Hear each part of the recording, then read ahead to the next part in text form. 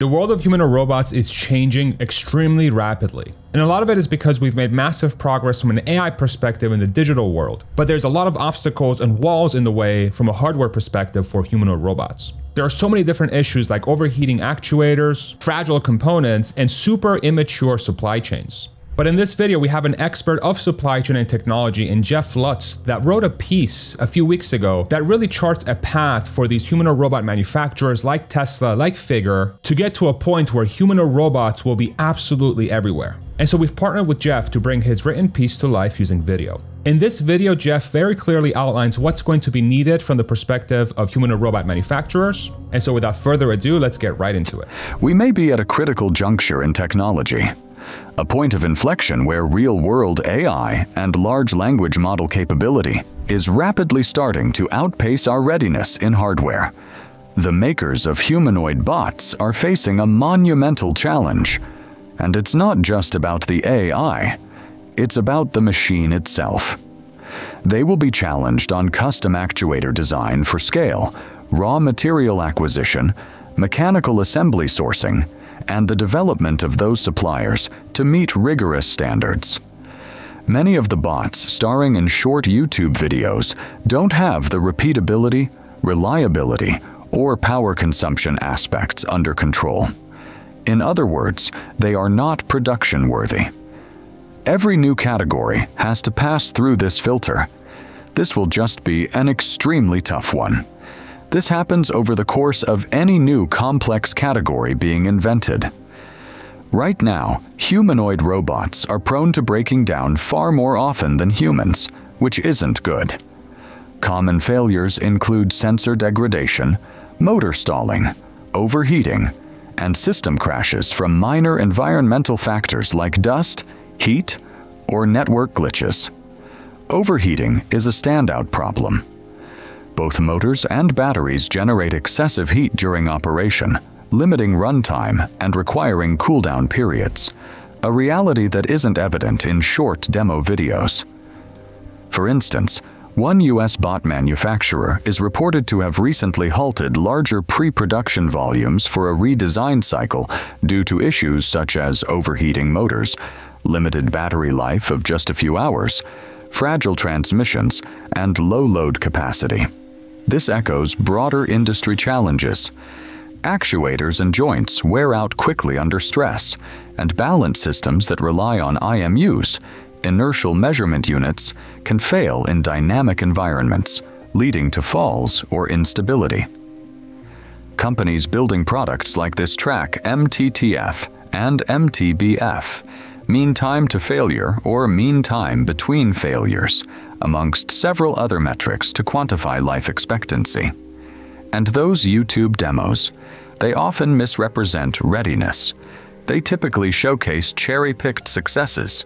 For example, Boston Dynamics' Atlas parkour routine succeeded only 1 in 20 attempts during early tests. Insiders from high-profile companies report misleading or borderline fraudulent demos, such as obscuring supports or editing out failures, all to hype capabilities.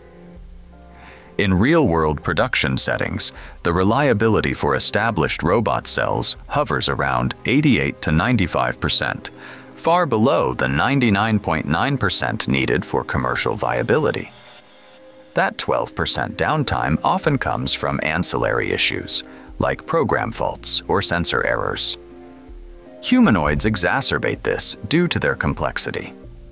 With 30 or more actuators per robot, a single component failure can cascade. The mean time to failure for an individual actuator might be 10,000 hours, but collectively, the robot could break every 340 hours on average. Progress is being made, certainly. Advances in AI for perception and locomotion have improved capabilities, but common sense reasoning is lacking. A robot might water a human like a plant due to AI brittleness. Some analysts forecast humanoid robots evolving from prototypes in 2025 to initial commercial use between 2026 and 2028. but full readiness for unstructured environments could take another decade to reach that 99.9% reliability. My view is that we're on a journey. We have to get from small sample sizes with limited runtime to larger sample sizes with increasingly longer runs to failure, all while introducing the environmental stress typical of a factory. Getting to a design and supply chain capable of this level of quality will play out over the next 1 to 2 years, with constant iteration thereafter. This leads us to the heart of the hardware problem, the actuators.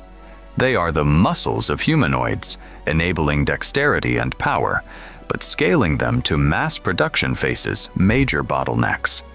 First, there's cost and capacity.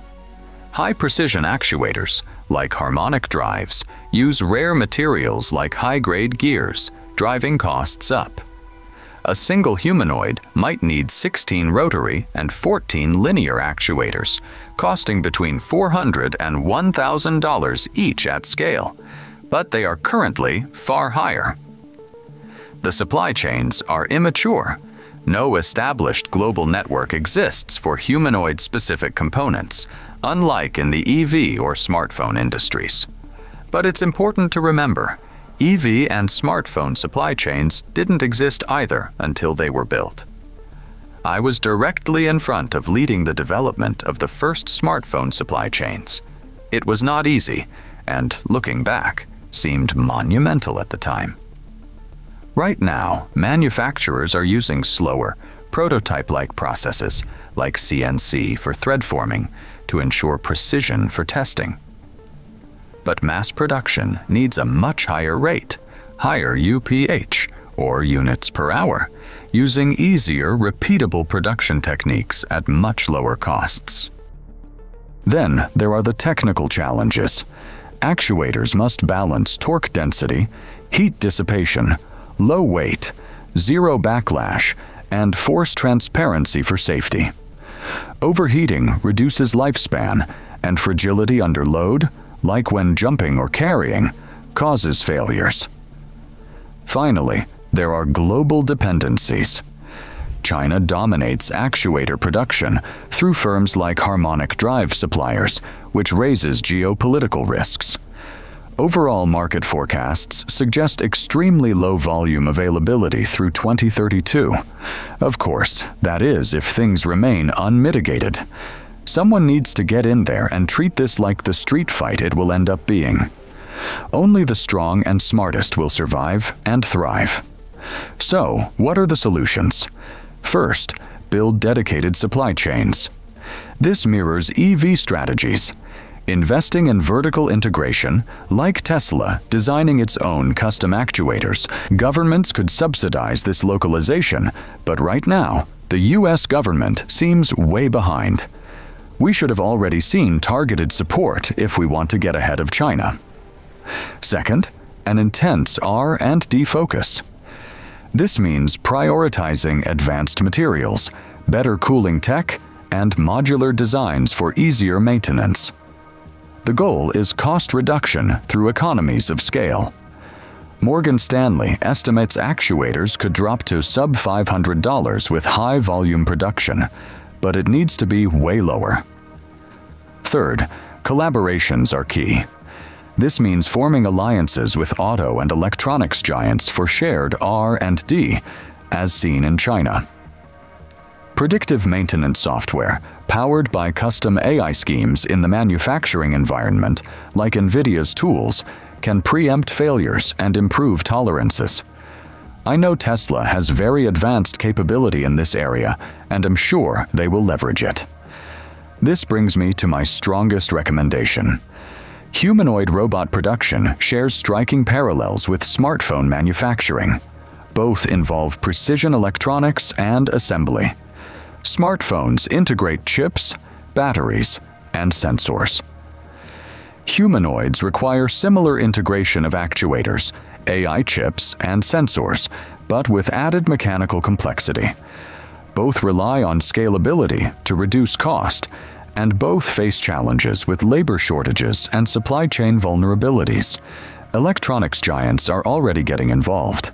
Foxconn is partnering with UB Tech for humanoids. Jabil is collaborating with Aptronic on its Apollo robot.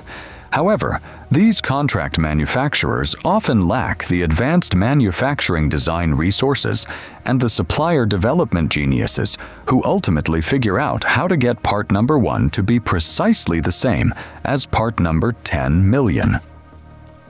This is why humanoid makers should reach out to the premium smartphone makers. These companies are the best on the planet at designing for manufacturing and scale. Think of a smartphone. It's a high-precision, dense rectangle that wraps itself around 1,200 to 1,500 components. 350 to 600 of those parts are custom. Custom mechanicals, high-precision decoration, and various high-strength materials. These companies have hundreds of people focused on industrial design, engineering, supplier capability, and operational scaling. It may be the richest pool of this talent in any one location, and they are unbelievably experienced. The smartphone design, engineering, and supply chains are mature.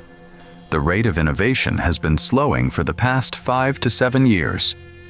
If all of these resources were under one entity, that one entity would clearly be shifting its best talent over to humanoids. It's a no-brainer. But today, these are all separate companies. Budding humanoid makers would be well served to reach out and partner with them. These same companies could also become future customers, using advanced humanoids to build their own products and enable supply localization at lower costs. In summary, while humanoid hardware is progressing, reliability gaps and supply issues are creating a ceiling on output. Expect incremental pilots in 2025, not full-scale dominance. But partnerships with smartphone manufacturing expertise could be the catalyst that accelerates this, transforming industries, just like EVs did to conventional auto manufacturing,